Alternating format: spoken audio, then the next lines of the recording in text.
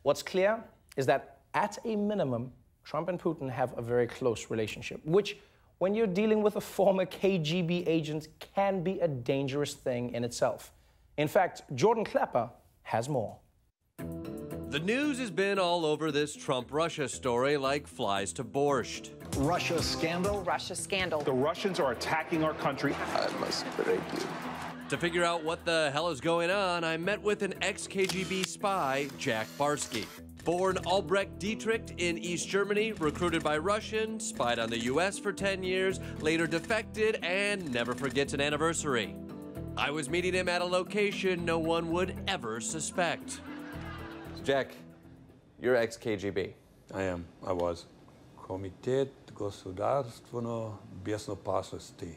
That was the CIA, the FBI, the NSA, and what have you, all rolled up into one organization. In other words, he was a motherfucking Russian spy. What were your weapons of choice?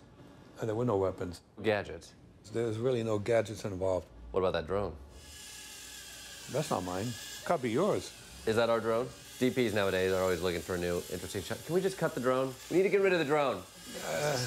Maybe there weren't drones, but Barsky did have a few spy techniques he was willing to share, like how to check whether your mail was opened. You open this with steam, and then you close it again. Marking a wall with chalk to secretly communicate. Casually go around here and bingo, there's the sign. And how to burn paper with minimal smoke. They taught you how to burn paper. Yes. I think I know why we won the Cold War. What the kind of spy is this guy? I was trained to be sort of the intellectual spy. The guy who befriends other people, finds out about who they are and can they be potentially recruited, gets into places of employment where they can have access to secrets and so forth. Part of becoming a spy is just building relationships, talking to people. Right. I will cultivate you over time. We'll become friends. We play golf, we play tennis, and eventually you'll let your guard down. Now this sounds familiar. So how in bed is Trump with Putin? Like just the tip, or even more, something that no one's comfortable with? I think he's been playing into his hands in some way. The end game is to create destabilization as much as you can in amongst the Western camp, to make Russia relevant again. Make Russia relevant again. Great again. Great again. You can put it on a hat. You wouldn't even have to change the color. And your target doesn't get any easier than Trump. You just need to be his BFF and he's orange putty in your hands. You become friends. You get to know people. Treat him to a fancy Vegas dinner. The behind-the-scenes video shows then businessman Donald Trump hanging out with the men now at the center of the Russia controversy. Make him part of your birthday celebrations. Emmett, I can't believe you're turning 35. And ask him to sit next to you at a steak dinner. What's the difference between spying and dating? Oh, they have a lot in common.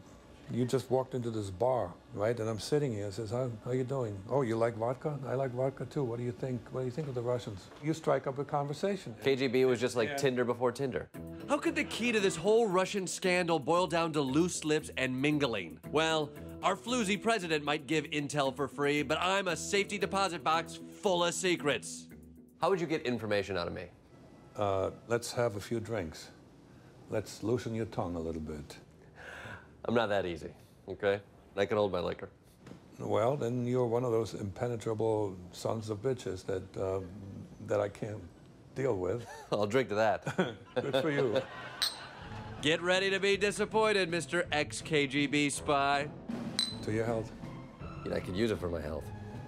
You got a problems? Yeah, the doctor said I have HPV shingles. Oh, na zdrowie.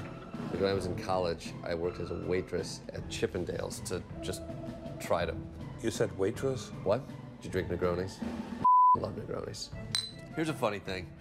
I joined NAMBLA because I thought it was Mensa. You know what they do in NAMBLA? Oh! And then I just type in my password at that point. If it's at an ATM machine, then that's simply going to be just my birthday, which is March 7th, 1984. I sunk a boat. Like just some dude's boat. I sunk it. I think you need to have some more drinks. Maybe America's overreacting. If Putin is anything like this guy, we're fine. He's fun. All right, now I got something on you. What's that? Nambla. You see what you're doing? You're becoming my best friend. Huh? Thank you, Jordan.